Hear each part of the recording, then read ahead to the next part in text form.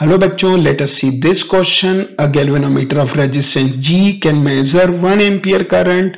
If shunt is used to convert it into a meter of 10 ampere, what is the ratio of shunt to the galvanometer resistance? First mark the diagram.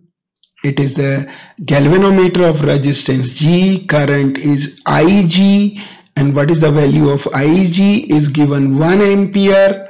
Now a shunt is connected in parallel to it.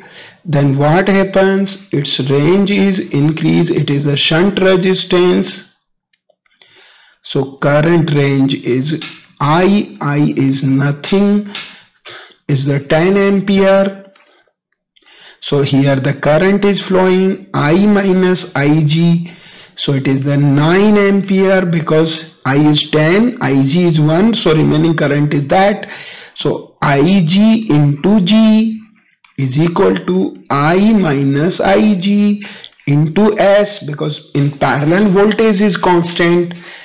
So Ig is 1 ampere into G is equal to 9 into S. So what is the S by G? Is 1:9. So final answer is B, 1:9. Thank you.